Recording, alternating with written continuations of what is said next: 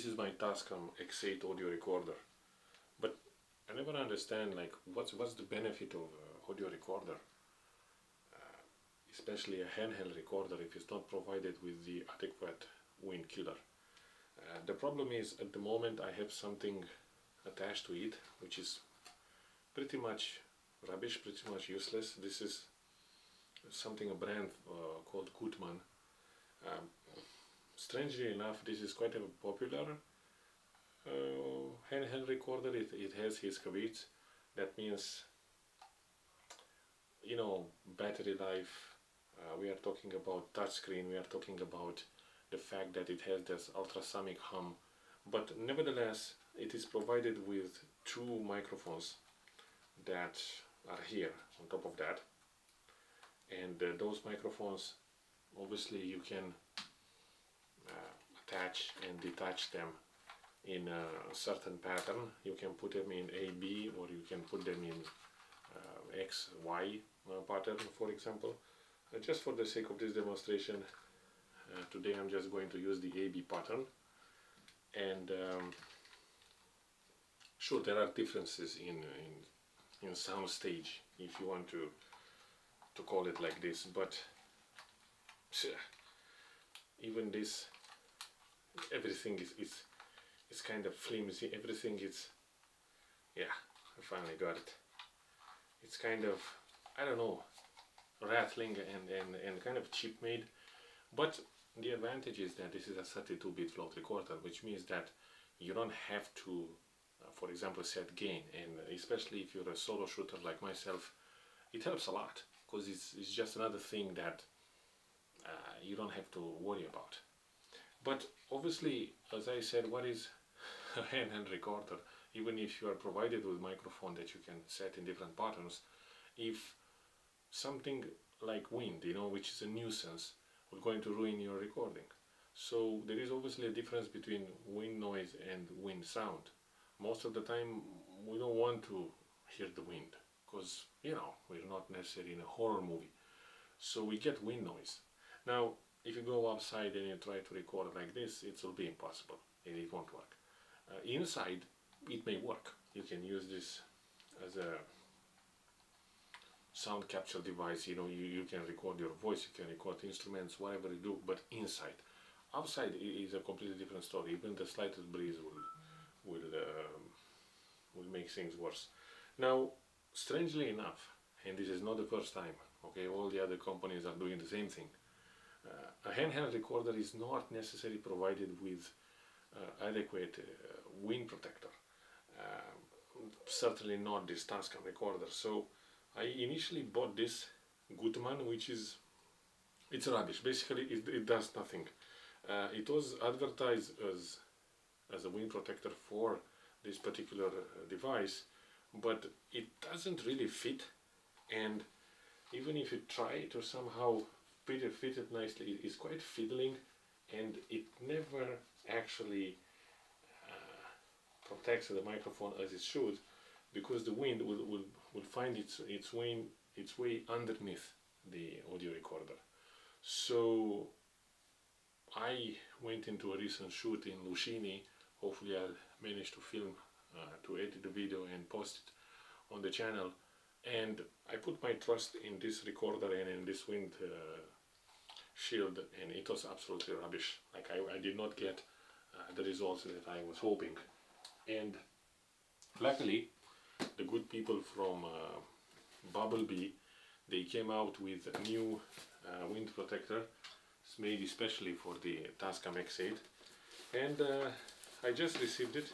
They are based in Denmark. They make professional wind protection and whatnot for multiple devices. And I ordered this on a weekend, I think it was Friday, and I did not receive any further information, and yesterday and today it was on my doorstep. So you just have to have a little bit of patience with them. They will send you the goods, and don't worry about it. Now, on their website there is a video advertised. there is a demonstration how good this Windkiller is, but obviously the test that they did was kind of problematic in terms that they used the recorder without any wind protection at all, which is very unlikely to be the scenario, and then they put this windshield on top of the recorder, and obviously the sound was much better, but any windshield will give you a certain degree of protection, so you can't simply compare a microphone barely naked in wind with something on. So it doesn't work like this. Anyway,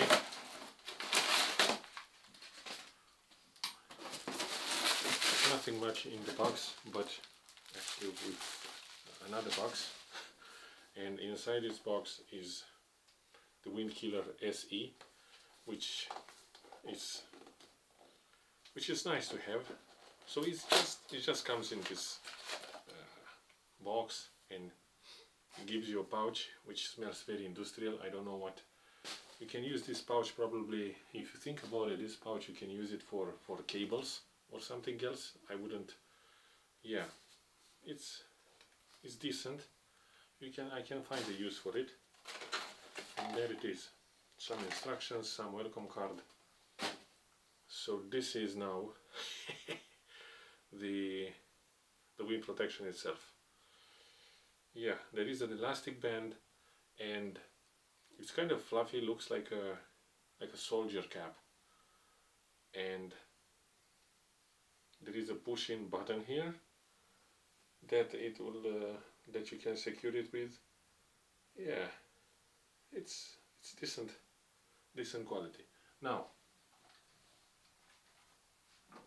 this is for AB configuration. This is the AB configuration. This is the way you have to set the microphones in your Tascam X8 in this for this in order to work. Why?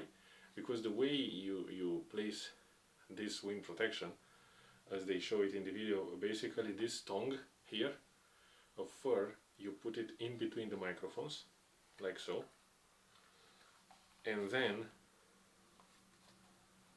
with some patience you're going to wrap around the microphone the rest of the wind protection like this. Now further there is a push-in button, like I said, and this should secure the device somehow. Let's see if I can get it. Should be able to get it. And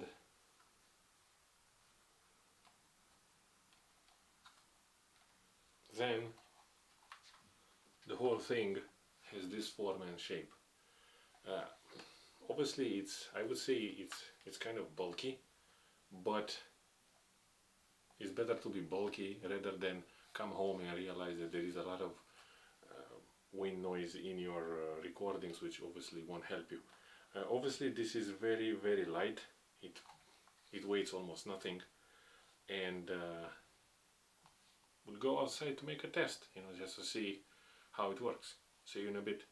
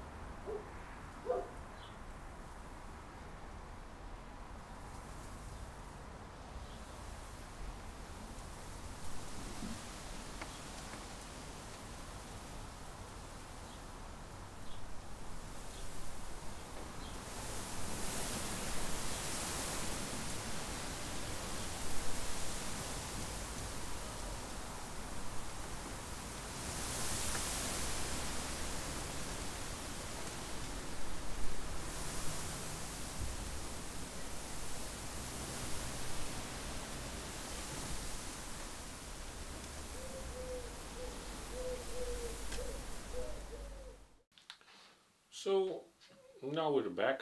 We learned nothing from it, but still what happens is it looks Moon looks much better, the Bubblebee, compared to Gutman, which probably I'm just going to throw away, give it to someone else for free. I don't know. I'm not going to use it again. I like how this is very snugly fit, and now what happens is we have to have realistic expectations. Obviously, you cannot go that in a very strong storm. This is probably rated up to 40 kilometers per hour of wind, which is quite strong and unpleasant. I don't know why would you record the movie in such circumstances, unless it's like for a big budget, but then you're not going to use this, you're going to use a blimp. For YouTube videos, small channels like mine, probably I wouldn't bother to go out in a storm. So the problem is I usually film at the seaside, and there's no way there. You're not going to be a day without wind like that. That will be very, very rare. But usually wind is somewhere around 20-30 kilometers per hour. And I think this is just ideal. I hope, may not be sufficient. Further tests needs to work. I have to do further testing. We'll take it from there. I have a shoot now coming in this weekend, and I'll go to a certain lighthouse again in Bubblebee. So we'll put this to its paces, and we'll come back probably with more opinion. For the moment, I'm happy with it, and I think it's a safe purchase. See you next time.